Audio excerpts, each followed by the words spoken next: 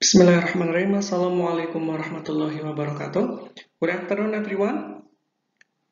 Welcome back with me, Mr. Asep. In this meeting, we are going to continue the lesson of Curriculum and Material Development 1. We continue the lesson from the previous meeting.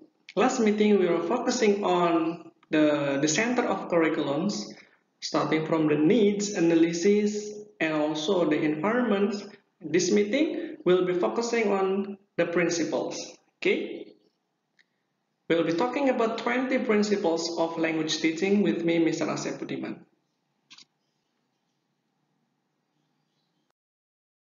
Okay, in the 20 principles of language teaching, I took from Nation and Macalister 2010 about language curriculum design. It will be 3 divisions on the center of curriculums which have the certain goals. The first one is the content and sequencing. And after that, we also focus on the format and presentations. And the last one, we have monitoring and assessment. We call it 20 principles of language teaching because the total numbers of each categories will be 20. Starting from the content and sequencing, here we have to highlight. From the content and sequencing, there will be 8 categories. From the format and presentations, there are 10 categories. And the last one, from monitoring and assessment, there will be about 2 things to consider. So if we total them, it will be 20 principles of language teaching. Okay. So there are 3 categories in principles. Like we have in the needs analysis, we have needs, lacks, and also wants from the students. Okay. In this meeting, we will be focusing on the content and sequencing, which are 8 categories. Okay. Let's check it one by one.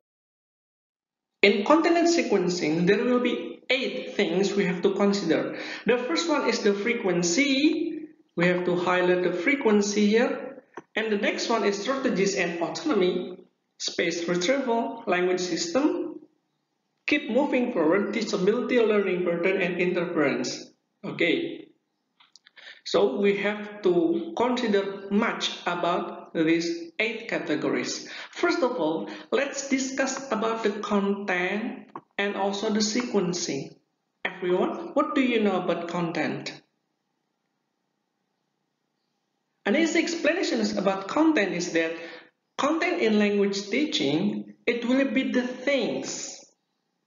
Okay, the things which are going to study by the students or which are going to be taught by the teachers within the course. This is content.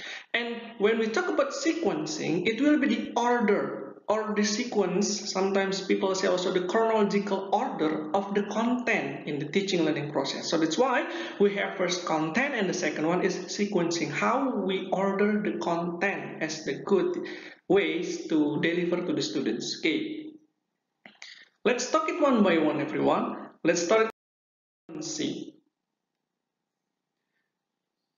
When we consider content and sequencing, the first things that come to our mind is frequency. What is frequency? A language course should provide the best possible coverage of language in use through the inclusions of items that occur frequently in the language. In this explanation of frequency, we have to highlight the phrase language in use.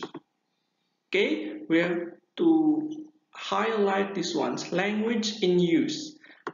Language in use. Language in use means the language which is usually used in the daily routines or daily conversations within the learning language or the language society.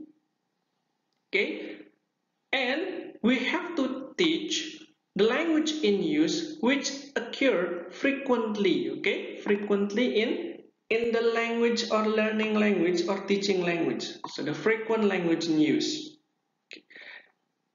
It means when we are discussing or when we are teaching language, we have to firstly consider whether the language we are teaching or the items we are teaching is generally used in the daily conversation or daily routines in learning language. For example, The first thing we consider is about teaching vocabulary. When we are going to teach vocabulary, first of all, that comes to our mind, there must be the frequent vocabulary used in learning language. It will be almost incorrect if we teach like low frequency vocabulary, meaning that the vocabulary which are rarely used in the conversations, we teach them. So in this case, it is little bit useless. But when we teach the vocabulary which are usually used in the daily conversations or daily teaching learning process, then it will be useful. Okay, we can draw conclusions in frequency. The learners will gain the things that they are having much effort on it. If they are studying simple present tense, they will directly use it in the daily conversations. This is the frequency because simple present tense is usually used in the daily conversation, for example.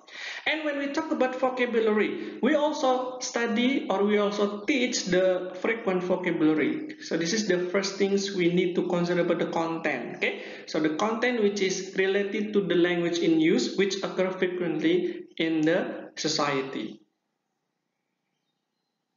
Okay, the strategies and autonomy.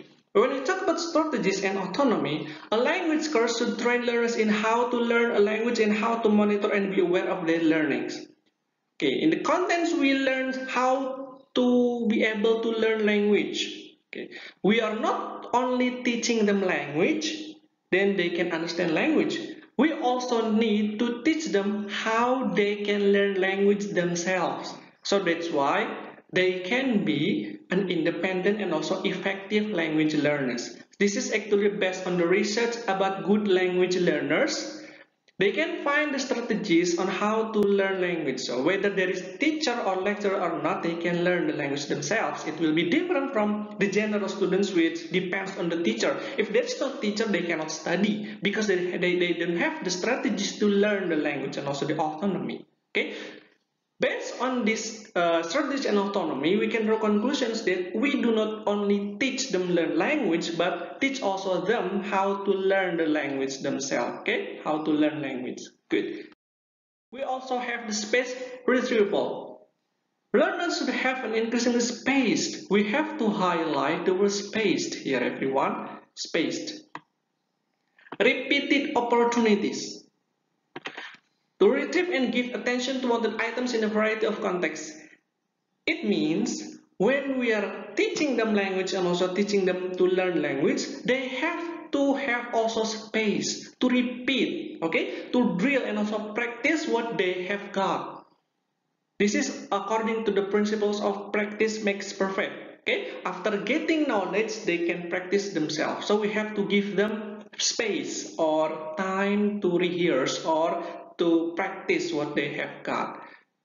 And it also depends on the student's ability to practice themselves.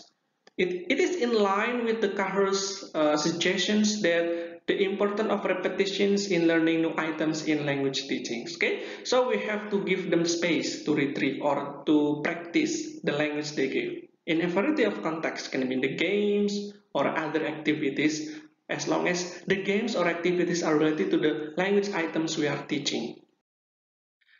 The next one is the language systems. About the content and sequencing, we also consider the language system. The language focus of a course needs to be on the generalizable features of the language. The generalizable features of language means some people that call it a formal language we are going to teach or we are going to discuss with the students. It is in debatable area, but the things we have to pay attention here is that the language we are teaching is the formal language. As long as they learn formal language, they can also learn later on the informal language, because the formal language can be acceptable both formally and also informally. It is different from informal language. When we are using informal language, it is not acceptable in the formal ways. Okay, so in the language system, we need to focus on the language items, aspects, language skills, also strategies related to the generalizable features. We can generalize the features not only to the certain ways but also to the other ways. It also like when we are teaching new vocabulary, for example. When we are teaching vocabulary, we are not only teaching the meaning, but teaching the way to explain the meaning itself, the meaning, the vocabulary. For example, when we teach about the word well, it can be interpreted in different meanings. In Indonesia, we call it sumur or dengan baik. So we have to relate it to the context, okay? So we have to generalize the vocabulary, not only by the meaning. Is to keep moving forward. A language course should progressively cover useful language items, skills, and also strategies. Language items covers people say language aspects like vocabulary, pronunciation, and also grammar. Sometimes they also say discourse. Okay, include two language items. Next one is language skills: reading, listening, writing, and also speaking. And the strategies here, the strategies to deal with language items and also skills. What does it mean by keep moving forward? Means we are not only stuck on the items. After we are learning items, we can go on to the skills and how to deal with it in the strategies. For example, we talk about language items of teaching grammar. Okay, teaching grammar. In teaching grammar, we have to move forward that in grammar can be used in certain skills. After we know about the language items, we move it to the skills here. For example, in speaking or in reading, in writing. After we relate to the skills, then we can also teach them the strategies to deal with grammar. For example, practice it in writing, for example, writing journals, articles, or diary. Okay, this is the strategies. Because it depends on the learner's strategies as well, like learner's language learning style. Okay. So after teaching language items, we deal it with skills and also related to the strategies how to cope with skills also items. Okay, so we have to keep moving forward from item skills to strategies. Okay, we are not only stuck on the items, fully concentrated on the items without skills and also strategies. Or it's also incorrect if we say we focus on the skills but like reading, we focus on reading, writing, listening, and also speaking, but we neglect the strategies how to deal with speaking. For example, when we want to talk about speaking skill, the way or the strategies to deal with speaking skill is like by having conversations or by having English community, something like that. This is the strategies to deal with the skills, okay? Teachability. The teaching of language items should take account of the most favorable sequencing of these items and should take account of when the learners are most ready to learn them. Okay, in these explanations, we have to also underline the word teachability. It depends on the also teachers and also the students, whether the teachers can teach the items and also the students, whether they are ready to learn the items or not. Okay, the teachability are very general ways of understanding. Like in the form of sequencing, the items should be carefully planned so that the items are closely related each other to the other items. And we also consider about the learners. Are the learners or are the students ready to learn the items or not? So we have to also consider the student's ability. For example, when we are teaching elementary, junior high school, and university, it will be different. If in the elementary or junior high school we learn the simple present tense first, then it is teachable. But in the university, when we begin with like for example, in elementary school, we begin with past perfect continuous tense. It will be incorrect because they are not ready. We have to also consider the students' readiness to learn the certain items. Okay, it is not always about the students or the teachers. Like, oh, I'm the teachers. I'm ready to teach these items. Present perfect continuous tense. Okay. Yes, of course the teachers are ready, but please consider the students, whether the students are ready or not, whether they have previously background knowledge or not. Okay, so we have to consider the students and also the teacher's ability so that the sequence of items will be in a good order and have relationship with each other. Okay. Next one is reduce the learning burden. The course should help learners make the most effective use of previous knowledge. Sometimes the use of their first language is also useful in learning language. For example, the structure of subject, verbs, objects in all language, they have the same structure. We can use the background knowledge of learning the previous language. Okay, some experts say that the learner's first language or mother language, mother tongue is also useful to learn language, to learn the foreign or second language. So do not always neglect the first language because it is also useful in learning language. Okay, as long as it can help the teaching learning process of the foreign language, please also use the mother or the first language. Like the structure and also some of the way of pronunciation, spelling, we can also make use of that, okay?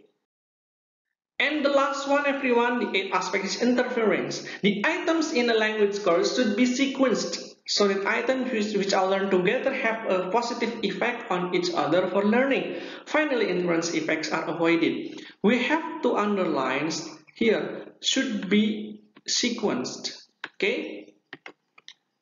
The items in teaching language must be sequenced in order. And they can be learned together and also have positive effect each other of learning.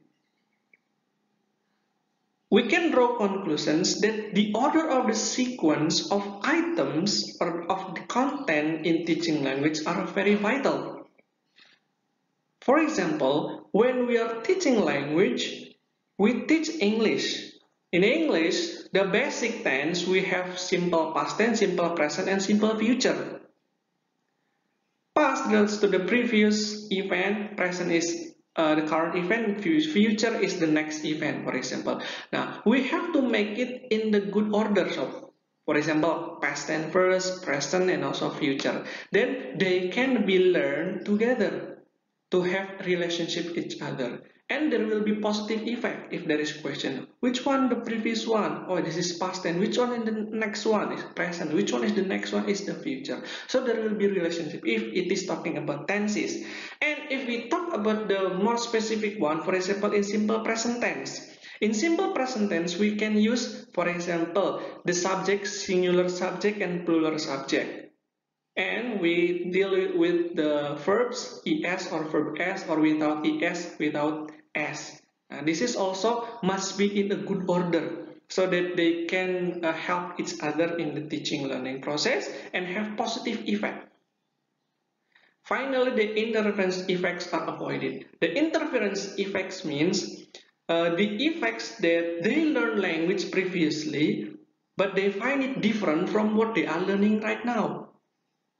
This is the interference. So if we are making the sequence or the good order of teaching language, then the interference will be minimized so that the teaching learning process will come stepward rather than backwards. Okay, thank you very much for coming and also joining my class, and also see you in the next video. Wassalamualaikum warahmatullahi wabarakatuh.